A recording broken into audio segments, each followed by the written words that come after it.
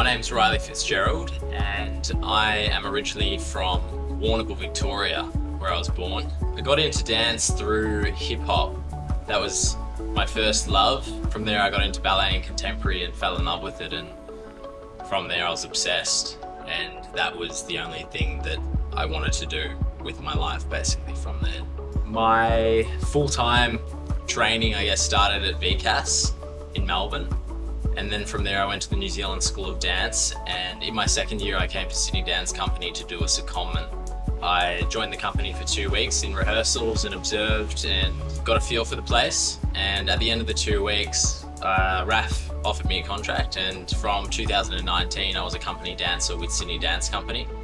The main thing for me is to want to express myself as truthfully as possible, to hopefully affect some change, some positive change, and really to give people an outlet, something that captured their imagination, and then either transform them in some small way or actually push them to do something in their own lives.